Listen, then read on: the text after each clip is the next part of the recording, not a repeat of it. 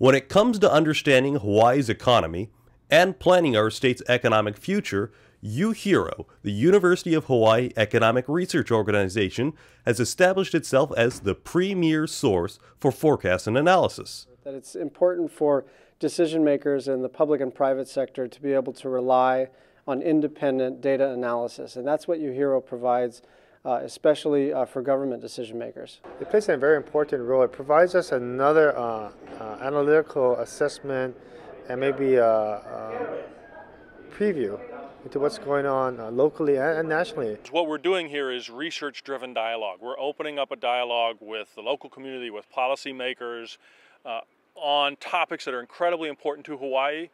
A great example is the inaugural UHERO Forum that included sessions on the economics of local food and understanding Hawaii's energy environment.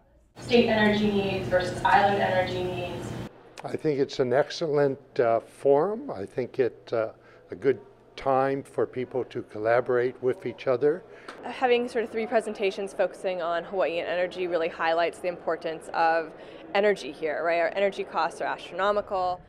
The forum was attended by many of the state's top business leaders and policymakers, along with respected economists from across the nation, including keynote speakers Gene Huang, the chief economist and vice president of FedEx, and Christina Romer, a professor of economics at UC Berkeley and the former chair of the Council of Economic Advisors to President Obama. If any American business or household isn't terrified about the U.S. fiscal situation, they should be. Nationally and internationally respected in their fields, both say UHERO will continue to play an important role in shaping Hawaii's economic policies.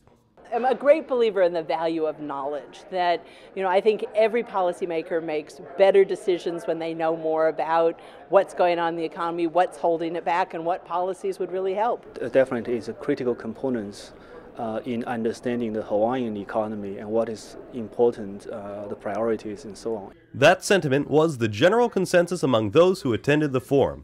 Helps keep people informed about what's going on with the local economy and how the developments in the economy affect the individual person.